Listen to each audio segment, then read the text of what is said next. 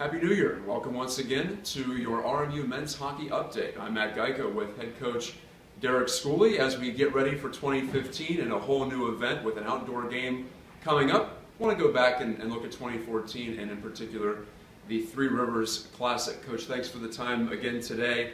A very challenging assignment for your Colonials this past week at Consol Energy Center. You played a couple ranked opponents. Big win over Penn State on Monday in the semifinal game 4-2, and then Colgate takes the championship on Tuesday night. What kind of lessons did your team learn from that whole experience? Well, I think that we spent a lot of energy and emotion in Game 1 against Penn State, and with both teams being obviously ranked and that we played, it was a good challenge for our guys.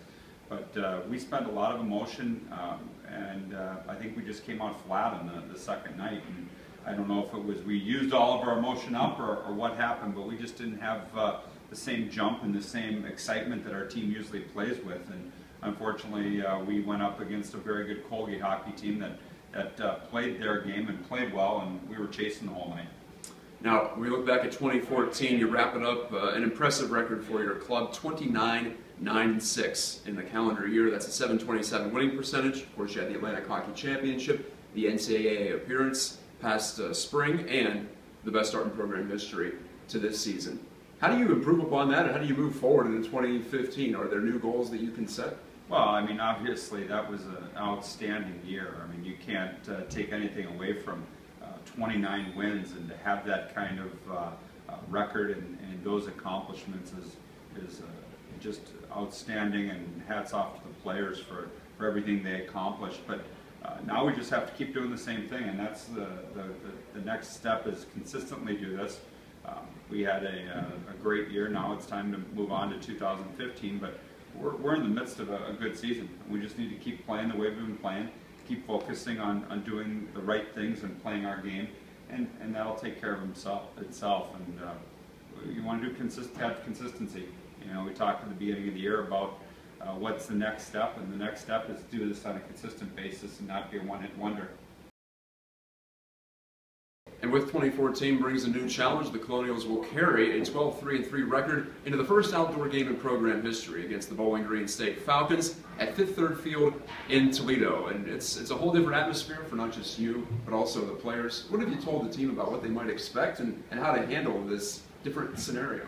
Well, the guys will be excited. It's one of those things that they grew up playing outdoors. A lot of them are from cold weather places, so they played on ponds, they played on outdoor rinks, but they'll be excited about that. And we don't know the challenges they're going to bring. We haven't skated outdoors, but there's going to be sun problems, there's going to be cold problems, there's going to be rain, potentially snow, all during the time that we're playing.